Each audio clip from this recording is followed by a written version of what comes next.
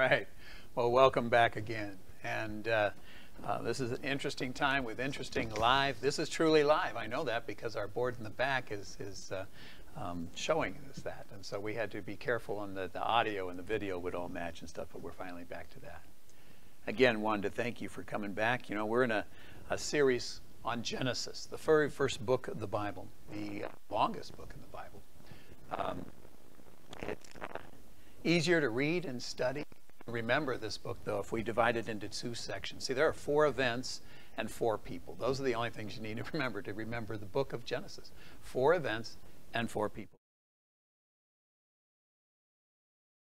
We have the fall. In Genesis 6 to 11, we have the flood and we have the tower. And Genesis 12 to 50, we have Abraham, Isaac, Jacob, and Joseph. And today we continue our study in the first of these, creation. At how God created the universe, how God created mankind, how he created the institution of marriage, and how he created the institution of the Sabbath. But firstly, God created the universe. That was last week. We worked on that in Genesis chapter 1. Now, how offended would you be if I were to stand in this pulpit and told you that this book is nothing more than an ancient record of myths and legends, that there's nothing sacred or true about it? That's a book of lies that need to be eradicated from human society.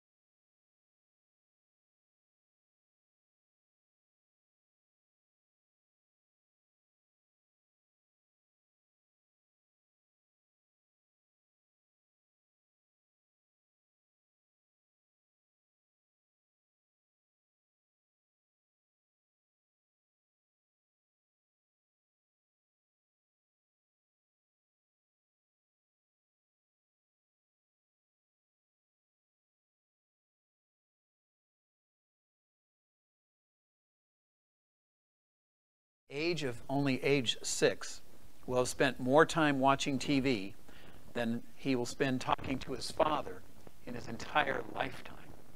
Just saying.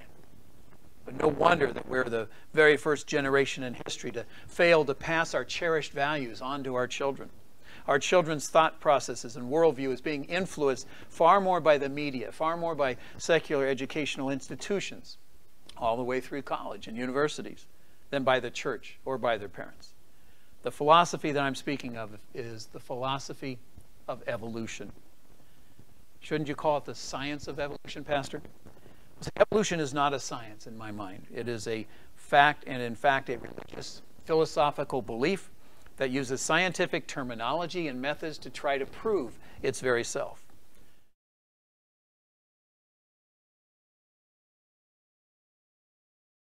High school and college and looking at sciences, there's observation. One has to be able to observe that which is being investigated. A hypothesis. One creates a hypothesis and then sets out to verify that hypothesis through testing. With testing, that's how one hypothesis is either verified or it's discredited. It must be tested in a controlled environment, and there should be repeatable results. To prove that your hypothesis is true, you must be able to repeat the results in a controlled environment so that those results can be observed and measured and themselves recorded. So I ask you, can evolution be observed? The answer is no. Were you there? No.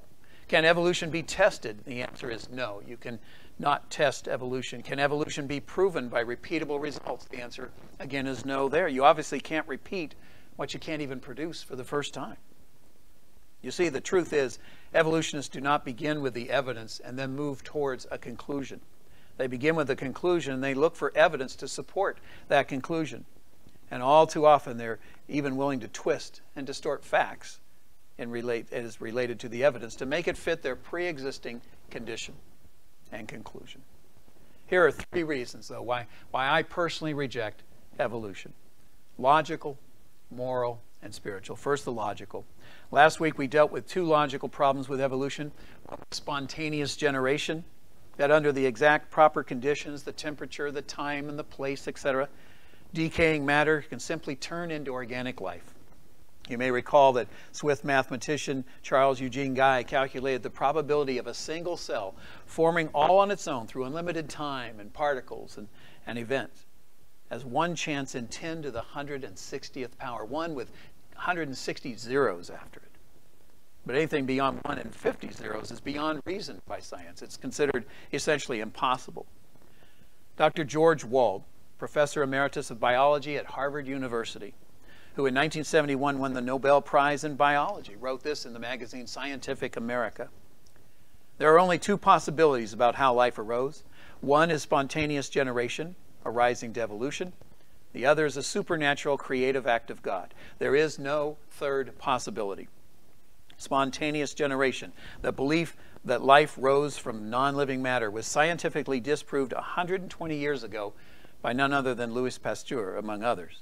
That leaves us with only one other possible conclusion, that life arose as a supernatural creative act of God. So far, so good, right? Well, don't get too excited, because here's the rest of what he said. I, however, will not accept creation philosophically because I do not want to believe in God. Therefore, I choose to believe in that which I know to be scientifically impossible, spontaneous generation. That's totally irrational. It's impossible to believe in, but I believe in it anyway. So evolution is indeed a philosophy, a bias. It's the next best guess of a mind that chooses to reject God. Sir Arthur Keith, another evolutionist, said the only alternative to evolution is special creation by God. And that in itself is unthinkable. So we looked at spontaneous generation and how it's a problem for the evolutionists. Another problem is mutation. It's assumed by the evolutionists that the amoeba turned into an amphibian, then a reptile, then a quadruped, and then an ape form, and then finally man. In other words, the species are not fixed in the eyes of the evolutionists. But Genesis tells us something totally different. Genesis 1:11 to 12. And then God said, let the land sprout with vegetation, every sort of seed-bearing plant, and trees that grow seed-bearing fruit. These seeds will then produce the kind of plants and trees from which they came. And that is what happened. The land produced vegetation, all sorts of seed-bearing plants and trees with seed-bearing fruit. Their seeds produced plants and trees of the same kind, and God saw that it was good. In fact, that term, of the same kind, is used 10 different times in the creation story. It's the very reason you can crossbreed roses for hundreds of years, get all kinds of different colors and designs, but you'll never get a puppy. It's the reason why that we can do all kinds of cross developments and receive nothing of the kind. There's a joke that a man took his brother to a psychiatrist and said he thinks he's a dog. And the psychiatrist asked, well, how long has he thought that? Well, ever since he was a puppy. That's your George joke for the day here. The problem is, these evolutionists, these gentlemen and ladies, have no transitional forms to point to. You've heard the phrase, the missing link? Well, with evolution, they're not just looking for a missing link. The whole chain is missing. Scientists have subjected fruit flies to some unimaginable testing and mutations. Over the years, they've come up with some very weird-looking fruit flies, some with 9 eyes and such. Guess what? Every single result is still some form of a fruit fly. You've heard of the abalone, a mollusk that lives off the west coast? Well, apparently once the scientist tried to cross the abalone with a crocodile. If it was successful, he was going to call it an abadile. But in the end, all he wound up with was a crock of bologna. See how I did that? Abalone, crock of... Yeah. Spontaneous generation. Mutations. Well, here's a third problem for the evolutionists today. The second law of thermodynamics. Remember, evolutionists say that simple life forms evolved into better and more complex life forms. A single cell eventually became a slug, the slug a frog, the frog a snake, the snake a bird, the bird a horse, the horse a monkey, and finally the monkey turned into a man. But this law says that everything actually tends to run down and wear out, that the universe is like a wound-up clock that's slowly running down. A plot of weeds left alone will never become a golf course. But a golf course left alone will likely become a plot of weeds. Why? Because of the second law of thermodynamics. A pile of bricks left alone will never result in a beautiful home someday. But left alone, that house will eventually become a pile of wood and bricks. Why? Because of the second law of thermodynamics. If you disassemble a Cadillac and you drop the parts from a 747 from 10,000 feet, will they possibly come together again? The evolutionist would say, give it time, give it lots of time. Yes, it would. But the second law of thermodynamics says it's impossible no matter how much time is given. So these are just a few of the logical reasons for not accepting evolution. Spontaneous generation, mutations, the second law of thermodynamics. But now how about the second one? How about moral reasons? See, evolution, I believe, is very immoral and is responsible for much of the immorality we see around us. Evolution has produced, for instance, the fruits of racism and Nazism. It all started with Darwin, the father of evolution. And Darwin was one of the original definitions of racist. How can I say that? Well, Darwin's book, The Origin of Species, it's a foundational book for evolution. To ask a person on the street what book would be used for defining evolution, they would say this book, Origin of the Species. But how many of you knew that that's not the whole title of the book? The full title to Darwin's book is The Origin of the Species by the Means of Natural Selection, or the Preservation of the Favored Races in the Struggle for Life. I had to search and search for this illustration of that original title. For obvious reasons, it's embarrassing to evolutionists. But did he actually mean that, this favored races thing? Here's a quote from Darwin you won't find in any public school textbook. At some future period, not very far distant as measured by centuries, the civilized races of man will almost certainly exterminate the savage races of man and replace them throughout the world. Did you catch that? Darwin called people of color a lower life form who've not yet evolved to the point that which Caucasians have. That's not a quote from the leader of the KKK. It's from Darwin himself. Millions of people have been butchered because of that very philosophy of the survival of the fittest, that only the best, only the strongest deserve to live. Is it any wonder then that one of Darwin's biggest fans was Adolf Hitler? Because if Darwin is correct, and humans are the ultimate product of that brute survival of the fittest, then who is to say that one race is not superior to another race? That was exactly the line of thinking that led Hitler to be convinced he was of superior race and that he could actually breed superhumans of Aryan descent. But what does the Bible say? Genesis 1:26-27, then God said, let us make human beings in our image to be like us. They will reign over the fish in the sea, the birds in the sky, the livestock, all the wild animals on the earth, and the small animals that scurry along the ground. So God created human beings in his own image. In the image of God, he created them, male and female. He created them. Romans 10:12 says, for there is no difference between Jew and Gentile. The same Lord is Lord of all, and richly bless all who call on him. Evolution has produced racism. Evolution has produced Nazism. Did you know it also has produced communism? When Karl Marx, the father of communism, read Darwin's works, he said it was the turning point in his life. He felt he had now discovered the scientific foundation for communism. Marx was so enamored with Darwin, he reportedly offered to dedicate his book on the tenets of communism to Charles Darwin. But Darwin can thank his wife, who wisely advised him not to accept this so-called honor. So racism, Nazism, communism, also humanism, secular humanism. It's an outlook or system of thought attaching prime importance to humans rather than divine or supernatural matter. An example, a simple example of humanism is the belief that people create their own set of moral ethics, their own ideas of what's right and what's wrong, rather than some absolute and universally accepted morality. And humanism is based firmly on evolution. The Humanist Association a few years ago named Carl Sagan as Humanist of the Year for his 10-part series on evolution. Truly, if man is the direct and special creation of God, then that means God has a right to lay down rules, and some people just don't like that thought. Evolution is truly immoral. It's produced racism, Nazism, communism, humanism. It denies fixed standards of rights and wrongs, all relative. It denies all standards of morality. What does the Bible say? Romans 1, verse 18 goes on to say, but God shows his anger from heaven against all sinful, wicked people who suppress the truth by their wickedness. They know the truth about God because he's made it obvious to them. For ever since the world was created, people have seen the earth and the sky. Through everything God made, they can clearly see his invisible qualities, his eternal power and divine nature. So they have no excuse for not knowing God. And it continues. Yet they knew God, but they wouldn't worship him as God or even give him thanks.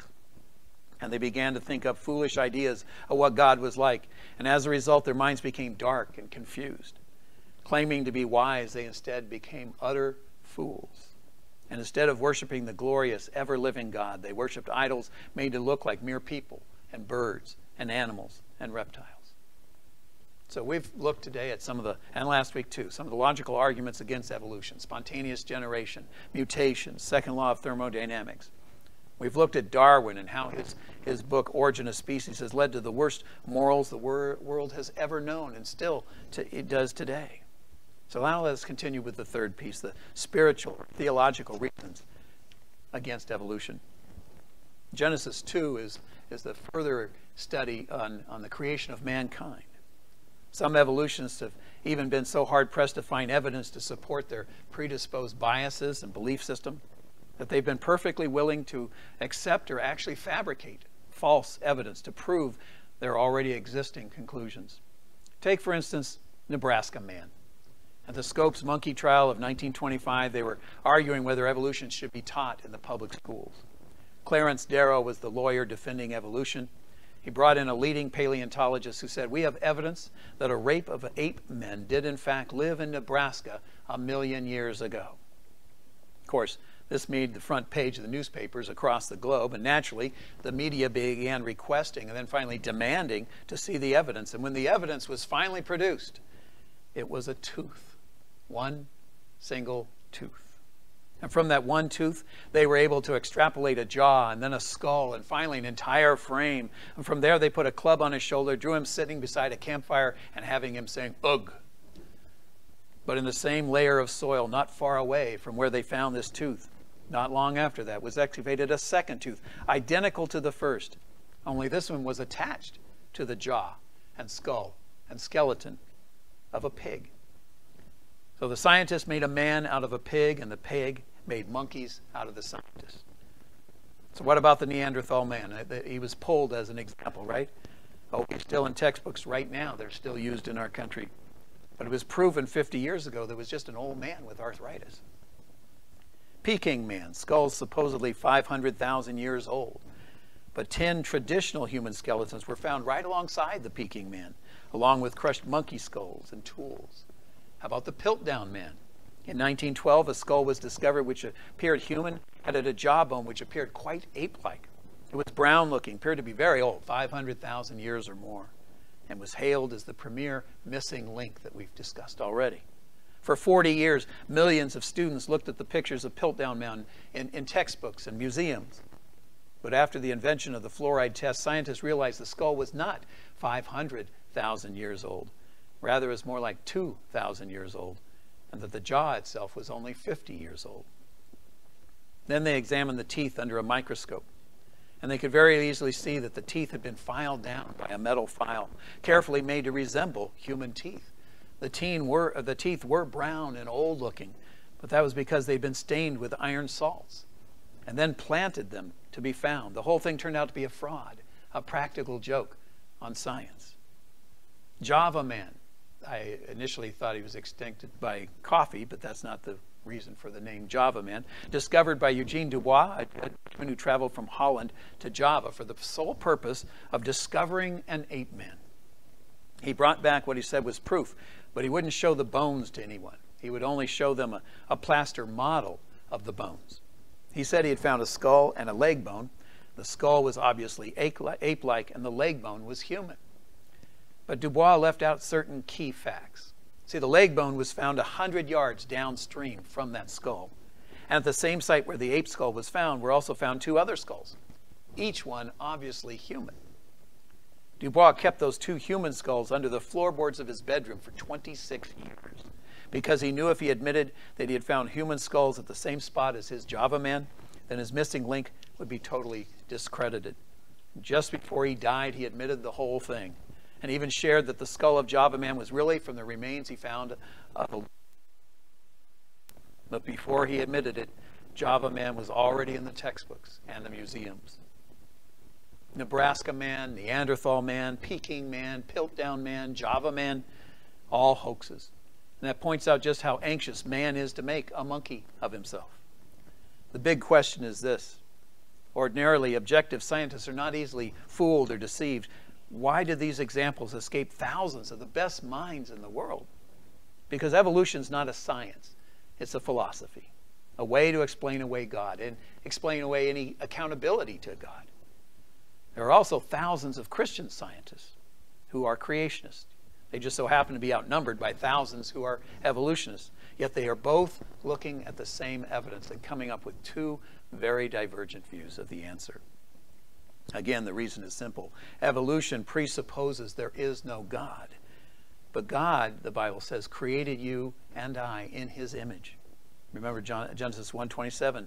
So God created human beings in his own image. In the image of God he created them. Male and female he created them. God loves you.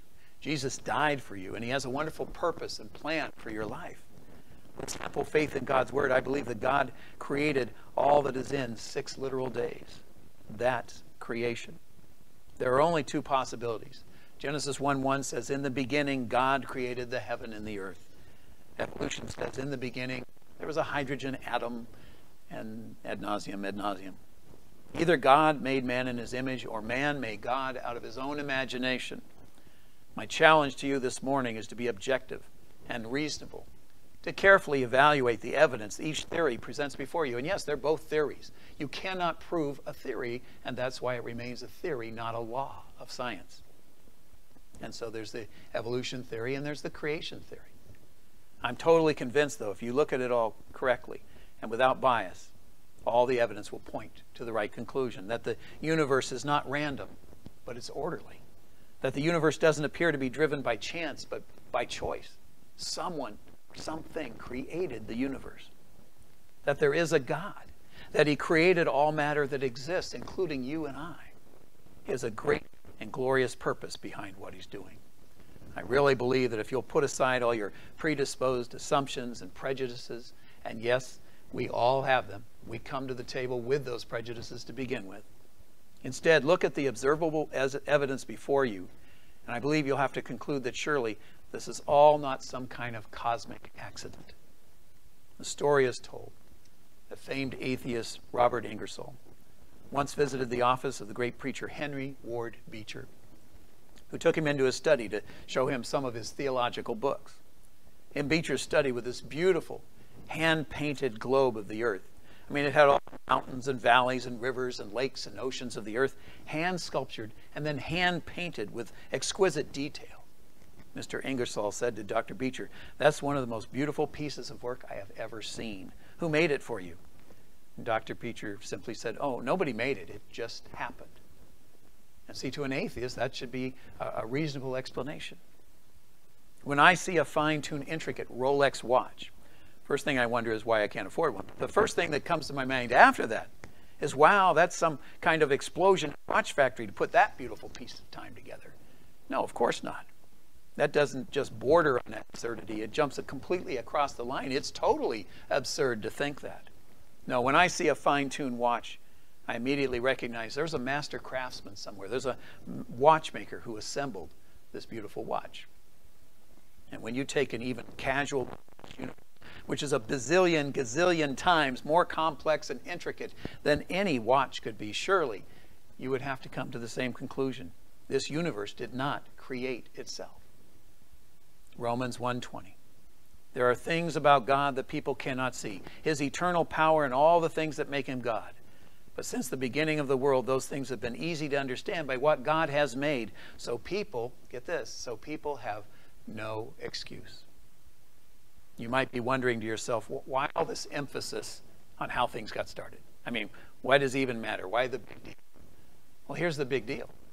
If Adam and Eve were not two real historical human beings, then the story of Jesus makes no sense at all. Historian H.G. Wells has said, if all animals and man evolved, then there were no first parents, no paradise, no fall. If there was no fall, then the entire historic fabric of Christianity, the story of the first sin, the reason for the atonement, it collapses like a house of cards. Because Adam and Eve really did sin in the Garden of Eden, and that sin nature was passed on to all mankind, there is a need for a Savior, Jesus. Jesus said in John 5, 46, 47, if you really believed Moses, you would believe me, because he wrote about me. But since you don't believe what he wrote, how will you believe what I say? And that's more true today than it was probably even back then. Moses wrote the book of Genesis. Moses wrote this story of our creation. If you cannot believe what Moses tells you, then how can you believe about him? I mean, if we can't trust the historical and scientific parts of the Bible, how can we trust the parts that pertain to our salvation, to our eternity? No. If evolution is true, if it were true, then you are only an accident, a complex evolved animal, and therefore worth nothing. You would be knowing that there's no purpose in life, that we're going to the grave to become worm food. And if evolution is true, we're accountable to no one. There are no absolutes of right or wrong. But if the biblical account of creation is true, then you are a special and unique creation, God, made in his image. And you have a purpose and a destiny to know God and to enjoy him forever and ever. So logically, morally, theologically, I reject evolution and accept the literal creation of Genesis.